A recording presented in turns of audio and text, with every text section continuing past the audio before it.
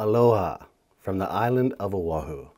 It's Black Hoody, I'm back cooking these goodies. Look at these views from cooking these foods, yeah. On today's subscriber sponsored request, we're taking a trip to possibly the most beautiful place in the world, and that is Hawaii. The subscriber that sponsored this is asking for 3 different dishes, all native to Hawaii, and I believe she is native to Hawaii as well, but no longer lives there. But she'd like me to make and eat some of her cuisine from her, you know, heritage. So we're gonna do Kalua pork, we're doing Loco, Moco, and then also a ramen cabbage style salad. So let's get into this. Lots to do. This is a big one. Long time to cook this guy, but let's get into it. Okay, so we got a pork butt and or shoulder, and what I'm just gonna do here is score it down maybe like an inch. I'm gonna do a crisscross score diagonal, and we're gonna work in 2 things: liquid smoke, and I could not find the ale, or I don't know how to really say it, that salt. Old Canuck Land didn't have it, so we're using Himalayan pink for this. I was able to find this mesquite liquid smoke. I don't know if that's proper, but it's all I could find. So we're gonna go in with a good amount of dabs of this into the crevasses. Pretty much a 1, 2, 3 job. You just gotta do that, and then you gotta season it with your coarse salt. In this case, like I said, Himalayan pink. And I'm gonna give this just like a flip and a toss around. Do the other side. All right, I've seen a bunch of different methods there. This is just a long, low and slow basically cook. I'm gonna do the tinfoil method though. That's the one that I saw that I think I like the best. They would normally wrap this in banana leaves traditionally, but don't have it in here, so she suggested just tossing in a banana, and I hope she meant just like this, so that should infuse some flavors. Obviously at the end we just throw it out, but I'm gonna wrap this up. It's gonna be loud, so I'll cut that out, and then we're gonna toss it in the oven. Okay, so we've got our pork butt bundle in here with a banana, and it's gonna go in for probably like 4.5, 5 hours at 325. All right, scratch gravy for Loco Moco. Got to melt down a few tablespoons of butter, of course. Match that butter amount with flour, basically. Incorporate and cook down your roux, but don't burn your roux. Keep it nice and low while you're cooking it out. Okay, semi-thick cooked down roux achieved. Going with the beef broth today. Beef gravy.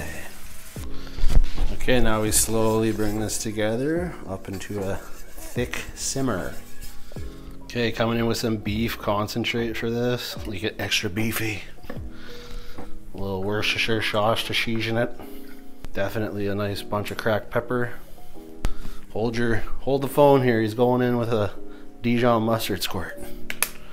All right, we got a whip of dressing for the salad, so we're going in with some oil here, whatever you want to do. I'm just doing canola, you guys know that's my oil. And we're gonna match that with white wine vinegar, basically half and half. Coming in with a bunch of sugar, nice 1/2 cup, 3/4 cup. A dash of soy, and a tiny little splizash of sesame oil. And we whip. And we taste. Ooh, and she's great. That's really good. Just for information's sake, this goes into the salad. This is toasted sunflower seeds. We got some slivered almond. There's a couple little tortilla chunks from the kit that I bought because I couldn't find just straight up cabbage salad. And then we got ramen noodles. So you mix all those up and those go into the salad. Okay, so for the Loco Moco, we do need mushroom and onion. So I'm gonna do like a thin slice on my mush, just like this. Thin-ish. Onions also can be a fun cut, however, they get you in your feelings. They get you crying. So I'm doing these long onion style, so just go along the natural, whatever you want to call that, like the grain or whatever. And we're just gonna nip it off at the end. And then we have what we need, these guys. All right, gravy has come together as a full-grown person here, so we're looking good. I need to taste test though, just to see where we're at for salt, but I think we should be good. It is perfect. Wow. That is so good. All right, de-starched, washed, short grain sushi rice going in. We have a cup going in, and I am going to have to adjust this water here. We need a little bit more in here. Okay, so the perfect amount is up to this line when your tip of your finger touches the rice. So when you feel the rice and the water meets that part of your finger, apparently that's perfect. Had this on the lowest flame for like 15 minutes, trying to absorb the remainder of this water. So we gotta saute off these mushrooms and onions. Oil on the bottom, little oil on the top. All right, these guys got real nice color on them. Nice and golden brown, caramelization station, and they're good to go.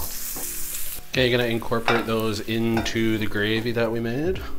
Go ahead and mix these in, make a nice little marriage. Looking and smelling delish. Got our Loco Moco burger patty formed here, nice and perfect. As per usual, we're just gonna hit it with the cracked pepper and the salt. That's how I like to treat all my burgers. None of this filler, none of this fancy jazz, just a nice classic salty, peppery patty. Pat, that's why they call it a patty. Here comes the Kalua. Admittedly, I went overtime on this because I like my meat a little more well cooked. I don't like it too wet and juicy, but here we are. We got the Kalua pork here. So we're gonna go ahead and pull it. I have let it come down to like almost room temp because pulling hot meat is very hard. Don't get caught pulling your hot pork, you know? Pull your pork when it's room temperature. Better that way. Also, your Subway gloves won't melt and adhere to your hand, causing you to have to go to the ER, okay? So, let's just pull this apart. Super easy, right? It just comes easily apart. You don't have to do much. Just look at that. It just melts in my hand. So I'm just gonna pull it into some pieces, like chunky chunks, not too shredded, just into pieces. Just like so. So down here is all like the real fatty stuff. That's where all that fat, look at it, it's all just greasing everywhere. Just greasing. I got it for you. Look at that little tender bite. Crispy on the outside, still tendy in the middle. Not tendony, tender, tendy. There you go. Kalua. Y'all know I gotta take that little crispy bite right now. Oh man. Oh man. Have to have another. Wow. Sticky rice is ready to be formed. Tiny bit of oil into our bowl so that it doesn't stick, and it will drop out when it's time. But just the tiniest bit of oil. And then of course we have to pack that with our rice, our fluffy sticky rice. And just smooth it over. Even on the edges, like a dome, an igloo dome it will be.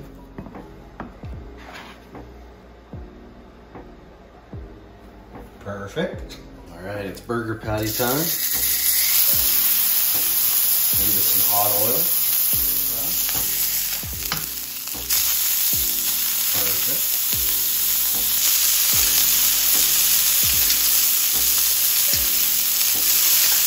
And last but not least, the fried egg.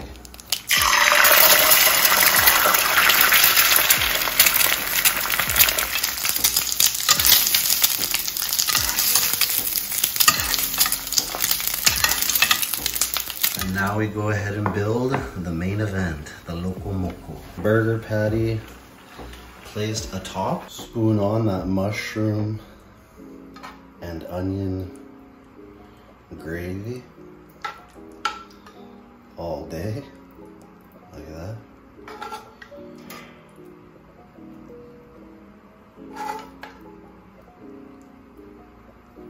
And the piece de resistance, the fried egg, which has overcooked, I believe. And that's unfortunate. but oh well, it is what it is. I didn't get the runny yolk. That's very bothersome, but oh well. It'll have to do, because I've already placed it atop, and if I redo it, it's gonna look ugly and gross, and that's just how it's gonna have to be. Of course, we have to have our side of the Kalua, the smoky banana Kalua pork, and of course our cabbage noodle salad. There it is, Kalua cabbage noodle. I forgot a little green onion to finish. Let's go ahead and get a bite into this before she's too cool. Aloha from the island of Oahu. All right, so Loco Moco, and you guys saw the size, but I can't fit it all. That's the issue with just having this much room. But this is Loco Moco, a Hawaiian dish. Now, I did commit a sin. I'm sorry, I overcooked the egg. I know, cardinal sin. It is what it is. But this is a well overdue video for a long-time, lovely, loyal subscriber named Denise, who originally hails from the islands of Oahu, I do believe, at least from Hawaii, I know that. And she has since moved away to other lands in the States, but she loves her native roots based in Hawaii and the foods there in those lands. So she has commissioned me to try some of their local favorites, this being that, and I'm stoked for it. I'm very, very excited. Can't go wrong with a burger rendition. So let's get right into this for a bite, and we'll just have some chats about it. I do want to just see what I'm cutting over here right quick. Oh, we got quite the squishy sound. I don't know that I've ever had a burger over rice. I've definitely had a burger with egg. I've definitely had a burger with like gravy and onions and mushrooms for sure. I feel like this is almost the, let's say the Hawaiian version of really almost like a Salisbury steak in a sense, just with rice. But there we go, inside look.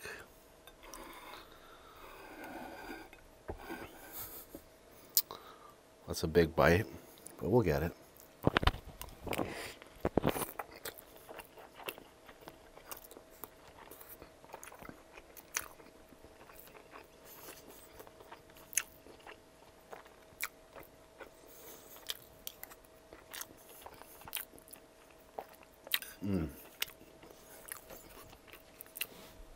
The rice came out perfect, as I choke.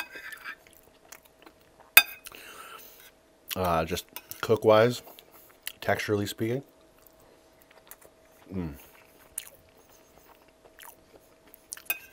And out of that mold, worked really well.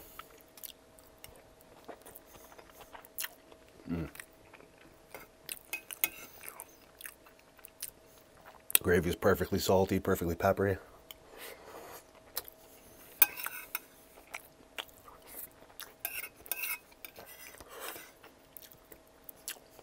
This is nice. Really nice. Denise, if you're watching, which I'm sure that you are because it's your video, and I told you I would make good on it this week, because if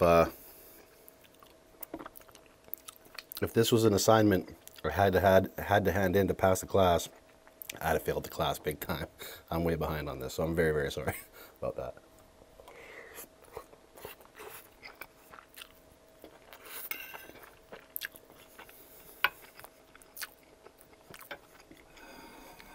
A little interior look for you guys.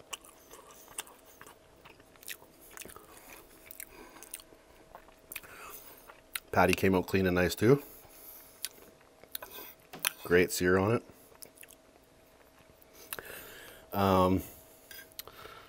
as far as acknowledging Denise directly to you, I hope we had some pretty serious chats in the email, in our email. Live chats.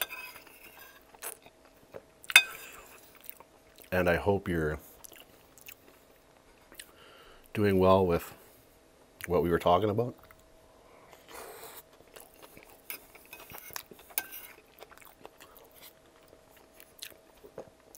Very hard tasks, but worth it, you know? And also, I know that you are, but I hope you're still pursuing your hula dance, your hula dreams, basically. That is her dream, is to be a hula dancer professionally, and just embody the philosophy, the spirit of hula as a lifestyle, like as a culture and a lifestyle.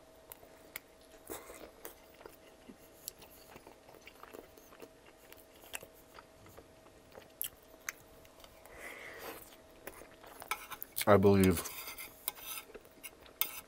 she very much finds identity and you know, purpose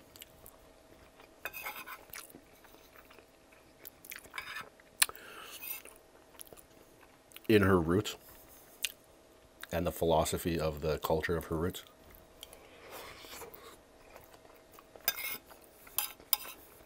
And from what I get from our conversation that we had, is that she wants to embody that as a person in her lifestyle. And, you know, practice parts of those roots professionally as a career, as a dream career. So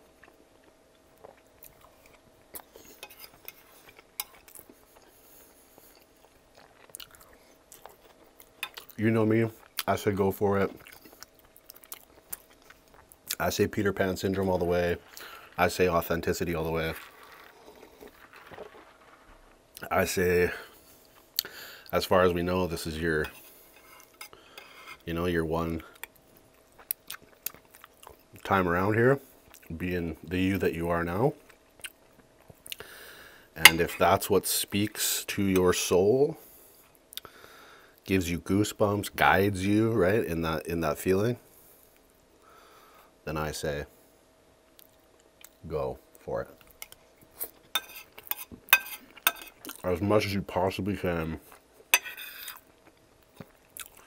whilst not being destitute, right? I know, it's tough.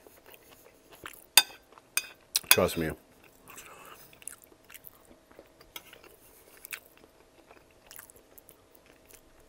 I got a lot of dreams and goals that have not come to fruition.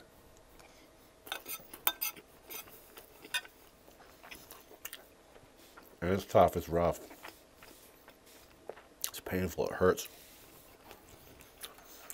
But if you give up completely, then it's definitely never gonna happen, you know what I mean? All right, let's try some of this salad and this pork.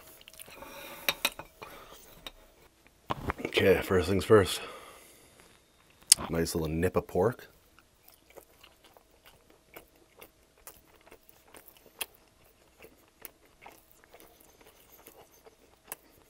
What can I tell you? Smoky, salty, just a little bit of hint of that sweet fruit, the banana. Kind of just like a fragrance. Just pulls apart. Greasy, a lot of fat.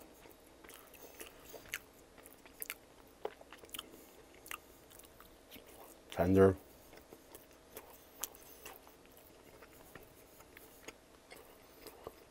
Just a nice bite of chunked pulled pork. Now, I don't know if this is against ethically against the Hawaiian Kalua code. But you guys know I love dipping sauces. Especially when it comes with, you know, ribs. This is basically ribs, but not. Alright. Just nice slow cooked pork. I'm hitting it with the baby rays. What's it to you? You know?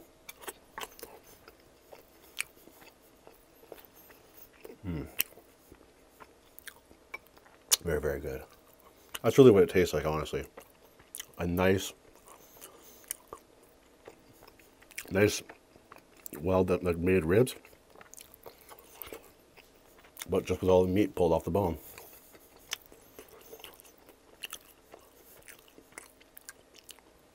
It's a perfect comparison.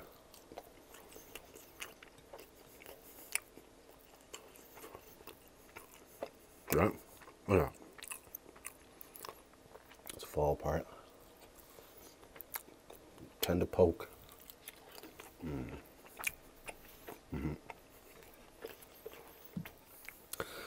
All right, now this salad. I'm looking forward to this salad. I love this type of salad. I love Asian inspired salads. Anything nutty, umami with that sweet. And anything with cold texture and crunch. So my vibe.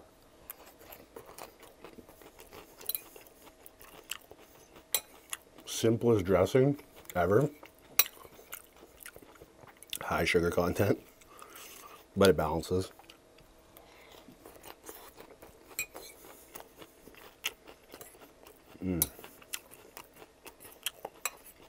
I love it. So fresh.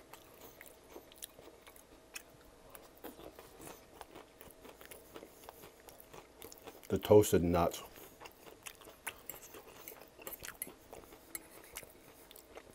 Just make it.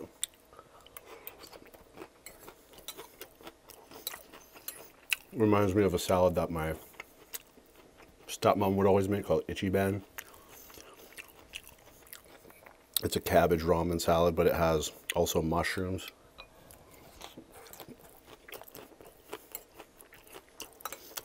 And bean sprouts.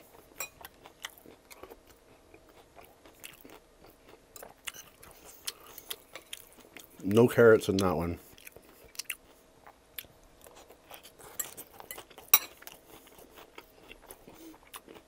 But very similar.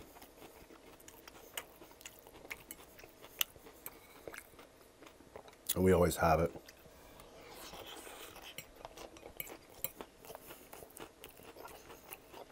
A bunch of times in the summer for family. We'll have like family dinner on Sundays sometimes.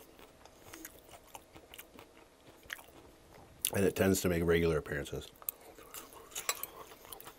But anyways, shout out Hawaii. I want to go so bad. Never been. My sister wanted to go for her 40th, but it's too expensive for everybody. Like, not everybody can afford it.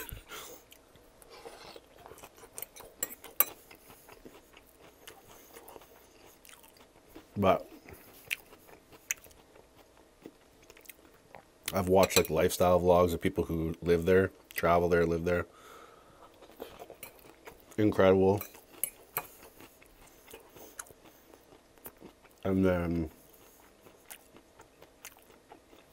watching the show The White Lotus, or White Lotus. I know, more resort-ish, but you still get to see the scenery in it. And understand that it's amazing.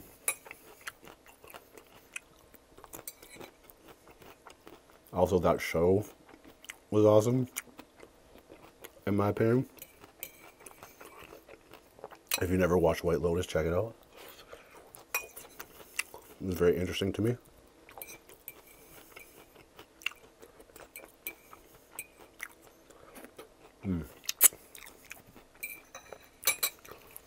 Such a good salad. Wow. I'm gonna have more of that in about an hour for sure. But yeah, very delicious. As far as the cooking, everything coming together, quite the event. Just a lot of timing involved with this, right? Pork takes tons, like 5 hours, right? Then you gotta like kind of rest, pull it. You don't want to dress the salad too early because then you're going to deal with like not optimal crunch, right? You want that optimal crunch and coldness. You dress that last second. The rice you have to cook ahead of time, fluff up, let sit, let fluff. Then you got to form it, put it on, all that stuff. And then, you know, burger patty, let that rest. And then the egg, which I screwed up, is like the very last finicky part where everything's ready, right? You're like plating everything. And then the egg is that last, like it has to be that fresh, hot, right on top and crack. But I overcooked it, right? Like I took it off the pan, it sat for 30 extra seconds. And then I was left with a medium yolk, like a almost hard boiled, but not like a soft boiled yolk, essentially, like an over easy, but not over easy. You know what I mean? So over hard, over easy, over medium, whatever. Like I'm saying though, components, timing in all of this. So quite the adventure to put together in like a perfect format, but I dropped the ball in the egg. I will take onus for that. And it burns my ass to know that I did that. But I say sorry to the Hawaiian deities, okay? If that's what they refer them to as, I don't know. But I'm sorry about the egg, okay? All right. Thank you, Denise. Hope you're doing well with everything. Till the next one, you know what to do. Eat good, live well, stay true.